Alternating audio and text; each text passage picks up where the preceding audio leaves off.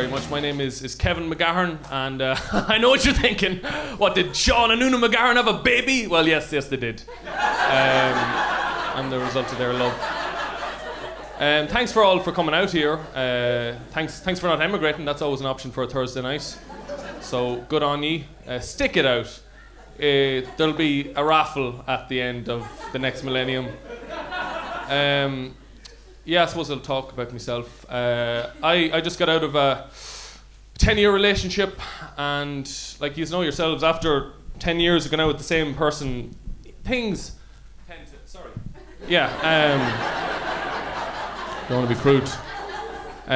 So, you know, towards the end we were looking for ways to spice up our erotic life, and somebody suggested edible underwear. So I said, all right. So I got her a pair of long johns made out of Spam.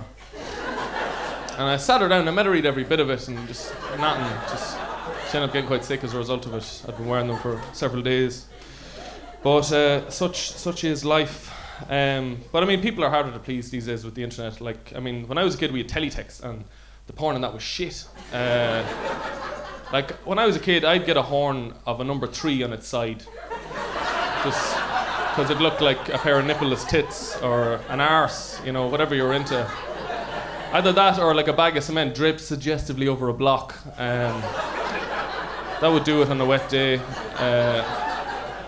One thing that foreigners have brought into this country, and that's racism. There's none of that before they arrived. I think it's something they should take a little bit of responsibility for. They're very good looking though, foreigners. I suppose they like to outsource their semen, whereas we tend to shop local here in Ireland. Like, I'm from Cavan. I grew up in the same village where my family has been breeding for the last 200 years. Like, it's a miracle I've eyes facing forward at all. Just poor, boulder-headed children with eyes drawn on in pencil wandering around. It's sad, you know. Strangers in the night, exchanging trousers. I like being from Cavan, and I like talking to old people about you know, life growing up in the 40s, and it sounds so tough.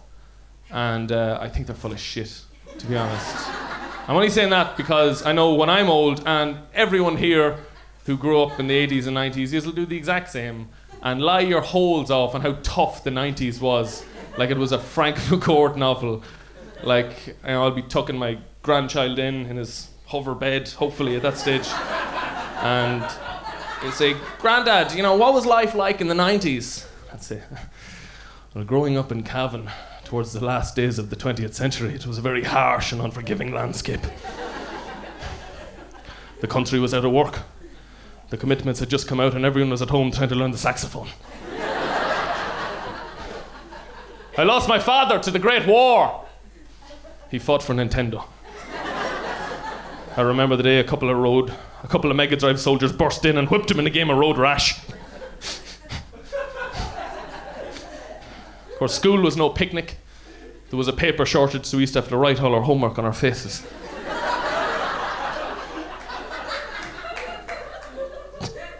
He'd go home in the evenings, barefoot of course, on roads paved with broken Heineken bottles. He'd go into the house and Mammy'd have a lovely shoe full of soup for her little man. Of course, we'd no spoons in the 90s. We used to have to use bits of turf to soak up the soup. And he'd sucked a bit of turf the whole evening, so he would. I knew one lad who got addicted to sucking turf with no soup in it at all. And he died. So, night, Seamus, and say your space prayers. We'll believe in several gods at that stage. But people say it's very brave, you know, to get up on stage, and, you know, people say you're very brave what you do, you know, talking to people, and they're 100% right. This is the bravest thing any of you will ever experience now without melting. But do you know what I think is brave, Sugar Club? No? I'll do that again. Do you know what I think is brave, Sugar Club?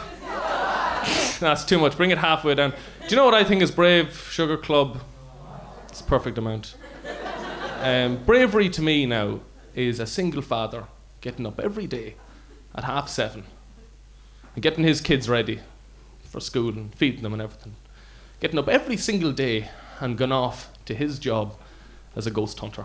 That's bravery to me now, folks. So, my name has been Kevin McGahern now. Thank you.